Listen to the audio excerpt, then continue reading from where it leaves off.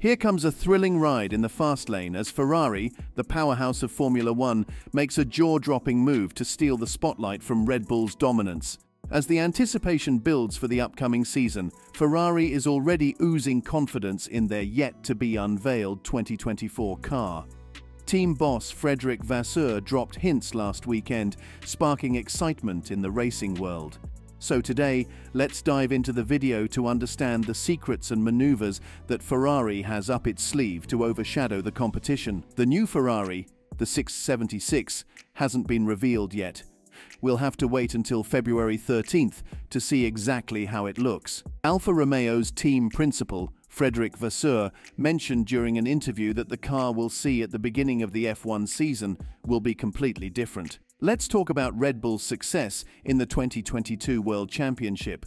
Red Bull and Max Verstappen are in a great position with only 6 races left. Max has won 2 races in a row after the summer break, and even before that break in August, he was already ahead. Charles Leclerc's retirement in France and some strategy issues with Ferrari in Hungary gave Verstappen a significant lead. But why Red Bull is doing so well, especially with their car, the RB18? Over the years, people have noticed that Red Bull is good at developing their cars. This skill often gives them an advantage over other teams in the second half of the season. But is this the only reason why their RB18 car has performed so well in the last 5 races of 2022? Have Red Bull or Ferrari developed their car more? To find out why Red Bull's RB18 car is performing so well, let's take a closer look at the details. People often think Red Bull is great at improving their car throughout the season, but there's an interesting twist this time. Ferrari, not Red Bull, has improved most during the season. A crucial piece of evidence comes from looking at the rear wing, the part at the back of the car. Ferrari introduced 6 different versions, including one specifically for the Monza track. In contrast, Red Bull only had 3 versions, a low-load one, a medium-load one, and a high-load one. Surprisingly, these versions were used for more than 4 races on similar tracks. Now, let's talk about the floor of the cars, the bottom part. It's a bit more complicated to count the changes here. If we only look at the visible changes, Ferrari and Red Bull made almost the same improvements. So, the evidence suggests that Red Bull's success might not just come from developing the car throughout the season. Ferrari, in fact, seems to have done more in that department. The key is not just in how many changes are made, but also in understanding how these changes relate to the previous version of the car, the F175. As we await the big reveal of the new Ferrari and analyze Red Bull's dominance, it's becoming clear that the story behind their success is more complex than just continuous development. The comparison between the two teams' improvements in different parts of the car provides interesting insights into what makes a winning Formula One car. Red Bull's battle to reduce the weight of RB18. Now, let's dive deeper into how the teams are tweaking their cars for better performance. One crucial area of focus is the floor, the bottom part of the car. Both Red Bull and Ferrari made changes, but they did it modularly.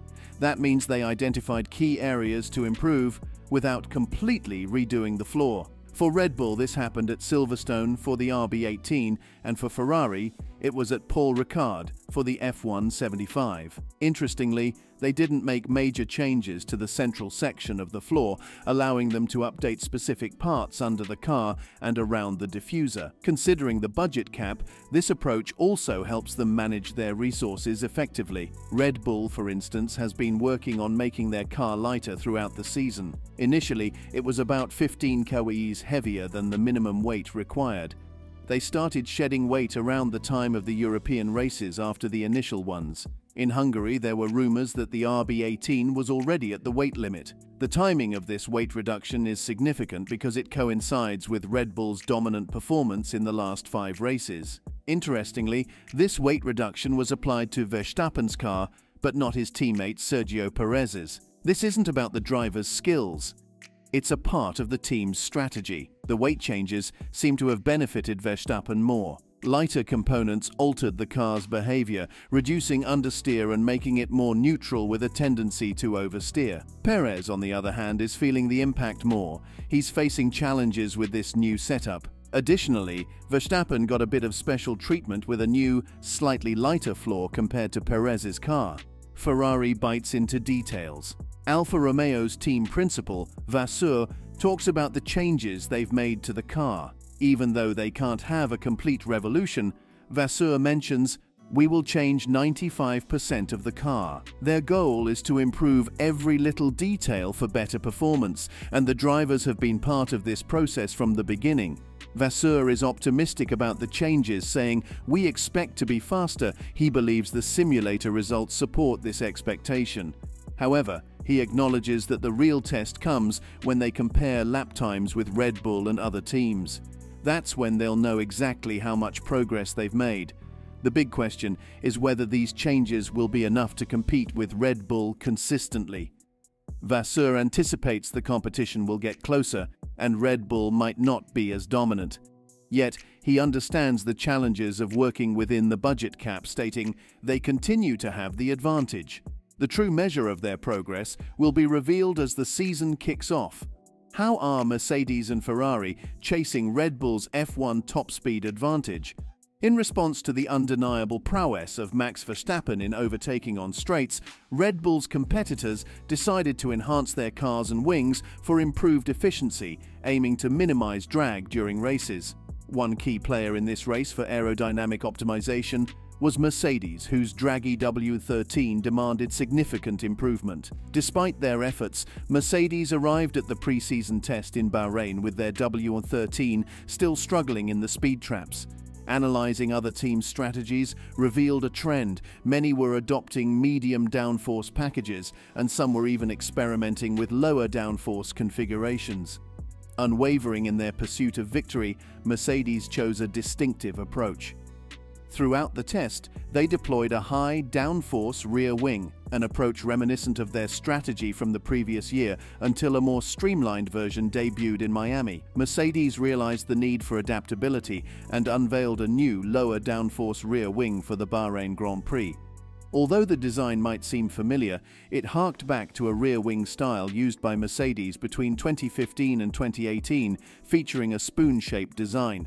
The central, deeper portion of the wing produces the performance, while the outer, shorter chord portion blends with the end plate to reduce the drag. This innovative design benefits cars with enhanced downforce and reduced drag. Like Red Bull's strategy, Mercedes exposed the underbelly of their new design to the oncoming flow, resembling a higher downforce wing's central section.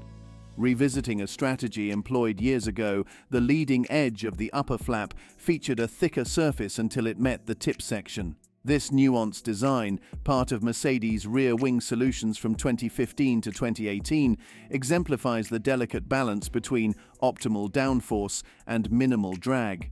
The cutout in the upper rear corner of the end plate also returns, serving to help control the tip vortex. Further, in crafting their 2022 wings, Mercedes introduced a clever feature, an interchangeable panel section.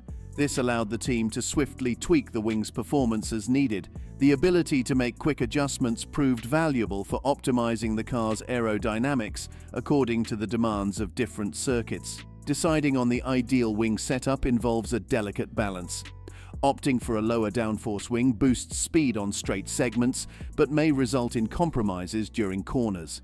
The team must weigh these trade-offs, aiming for the best overall lap performance while considering the impact on tire degradation over a race stint. As the Bahrain Grand Prix approached, Mercedes faced a crucial decision. In the final practice session, FP3, George Russell's W14 showcased the high downforce rear wing, while Lewis Hamilton's car sported the new lower downforce variant. The team was still in the process of assessing the impact on lap times and tire wear. In the end, the numbers fell in favor of the new design, leading George Russell and Lewis Hamilton to enter qualifying and the race with the lower downforce variant. Ferrari's rear wing evolution.